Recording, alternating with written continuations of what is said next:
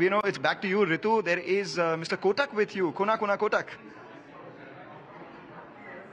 Oh yes, Kotak indeed. And right here we have Mr. Uday Kotak. Mr. Kotak, thank you very much for your time here. Tell us how the last couple of weeks have been. It's been a busy time for you, a wedding in the family. You just stepped down. What's keeping you busy these days? I think, of course, the weddings just got over and we have recovered from it. And I'm quite sort of enthused by the way India is going. Well, speaking of India's growth, the second quarter numbers were quite the surprise at 7.6%. But how do you read those numbers in a more nuanced way? Because a lot of it is led by government spending. What about the private players? Looks like we are heading for a 6.5% GDP growth. Okay. And time has come for private sector to start spending. I think the animal spirits should come in sooner rather than later. Because this is a critical year. We're heading into, a bunch of state elections have happened and we're heading into a general election year. To get those animal spirits back, what should be the policy priorities? I think the first and the good news is we have a very stable macro economy. Hopefully, inflation seems to be under control. And even if we hold interest rates here for a while, I think people can take a view that if oil doesn't misbehave itself and things work out well in the rest of the world, if inflation comes under check, I think we should be in for better times. Speaking of rates, the Reserve Bank of India's Monetary Policy Committee is meeting next week.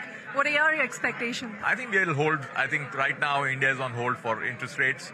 So a 6.5% rate is something which I think holds for a while. But, with the Fed, with the recent comments indicating that they're nearing the end or they have ended the rate hike, you think now there's space for RBI to act? I think every time Fed chair talks, he gives caution that he's not in a hurry to reduce rates. And I think it's about posterity and legacy from the point of view of the Federal Reserve. He's always reminded about the choices between Arthur Burns and Paul Walker. Well, speaking of legacy, Mr. Kotak, you've had one stellar one at Kotak Mahindra Bank. Tell us, as you look back on this career, and we're here to honor you tonight, what have been the best memories? What have been, to your mind, the biggest achievements? Is it that ING merger, or, where do you see that? I think about the Kotak story as a startup story. It's a story about mirroring the India's financial sector reform and the growth of India. Kotak was at the right place at the right time, and we just did the things as they've unfolded, and probably we did not make stupid mistakes. Well, you've handed over now the reins to Mr. Vaswani. You call it a ghar wapasi of sorts of him taking over. What are your hopes and aspirations and expectations if, the new first non-Kotak member taking over the reins as the CEO? No, I'm very excited about India's future, India's financial sector's future, and the Kotak future. I think the opportunity is huge. And when I look back at my 38 years, and I look at the next 20-25 years, say up to India at 100, the future is looking awesome, and it makes me more excited than the period till now.